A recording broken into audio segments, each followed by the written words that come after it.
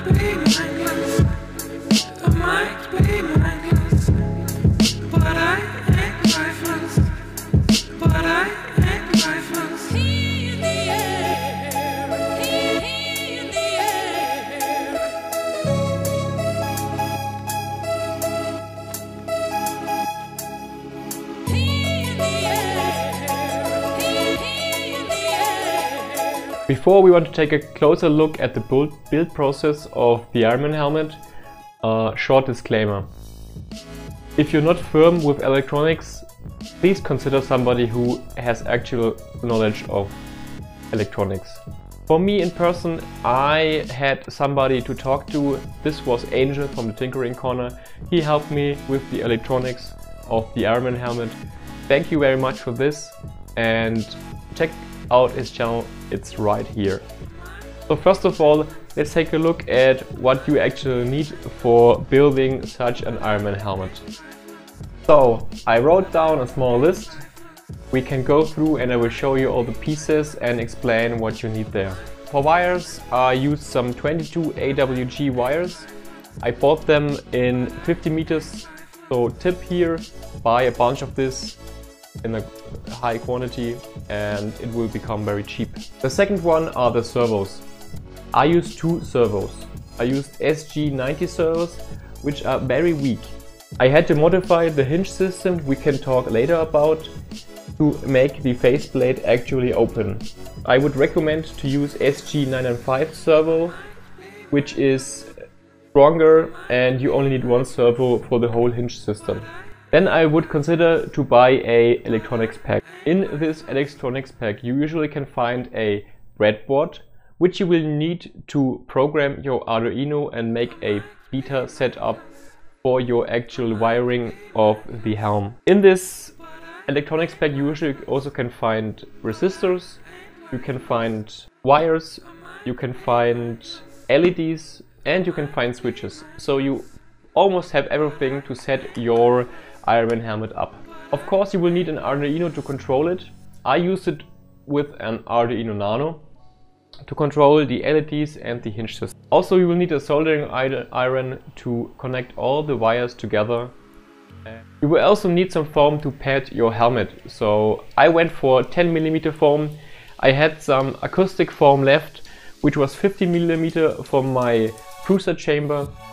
This one was almost too thick, so I had to cut it in half, and in the end I bought this foam, and this foam is better to cut with a X-Acto knife. Next one, you will need some glue.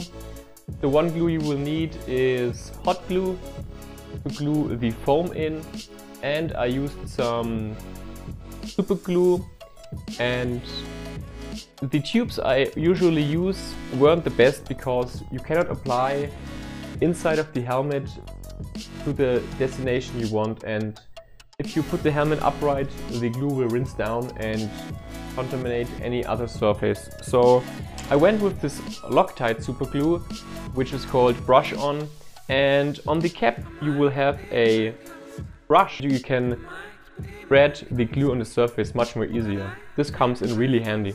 When setting up your Arduino and all your wiring on the breadboard and later on also on the helmet, I would consider to buy a cheap multimeter to check if everything is right.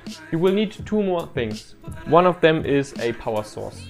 The beta setup can run from the USB port of the Arduino, but later on you want something inside your helmet. So I bought these cheap battery packs. You can connect two AA batteries in one housing. I use two housings to get to 6 volts, and this can power the Arduino, the servos and the LEDs. At last we need a hinge system. Of course the hinge system is also printed. I will link the original hinge system from Thingiverse in the descriptions below, and we'll talk about this right now. As you can see, if I push the button, which I glued to the bottom right cheek, the LEDs disappear and then the faceplate opens. So we've got two hinges here. I will not go into detail about the hinges because on the Thingiverse page you can actually see everything. The only thing I already talked about is my weak servos. So my weak servos, they needed a little bit more force to push the faceplate up. So I attached this rubber band right here on the right hinge and glued it to the helmet. If the faceplate closes, the rubber band gets stretched and helps lift up the faceplate. So let's put it on and show you how it's working. And even with the LEDs on, I can still see through the helmet and can see everything. I would consider using more LEDs, not only 3 on top. I used 1, 2, 3 LEDs for each eye, each one with 1 resistor. But if I would use 3 more on the bottom, the eyes would illuminate much better, but I think I could not see through the eyes anymore. Cool. I watched several videos about Iron Man helmets, and for me the biggest 2 points are: I want the wiring, how did they wire everything up, and what was the Arduino code. So let's talk about the fritzing sketch I made about the wiring, and let's talk about shortly about the Arduino code. Here we have the Arduino Nano. From the Arduino Nano you can see we have from D4 and D3 pin signals output to the LEDs. The LEDs are directly connected via resistors, 220 ohm resistors, and go back to ground on the Arduino. Keep in mind that you need 1 resistor per LED for your eyes. D6 is used as an input signal from your switch, which is also connected of course to your 5 volts and your ground. As said, you use 4 AA batteries to get to 6 volts. You connect them to the volt in and to ground, and also you connect your servos to your power source and to ground.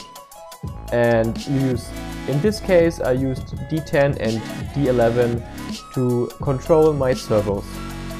Let's go quickly through the code. As said, I use 6 as input pin for my switch, 3 and 4 as output pins for my LEDs. And here you can see my servos, which are attached to pin 11 and pin 10. One servo rotates from 180 to 0 degrees by 10 degree steps, and the other one the other way around because they are glued in, mirrored to the helmet. Then I have a small delay to wait for them to reach a position, and then I detached them. If you don't do this, attach and detach, they will make a small humming noise, which I didn't want to. The same for the close faceplate, but just the other way around. Then I have a function for the lights on, where you simulate the flickering with delays of 0.1 seconds. You simply go to high and low for your D3 and D4 pins. And as previously for the faceplate, the same as for lights off. Then you have your loop for the actual mechanism. You're reading the state of the input and for the output pins and define what you do when you push the switch. It's basically everything concerning fully code.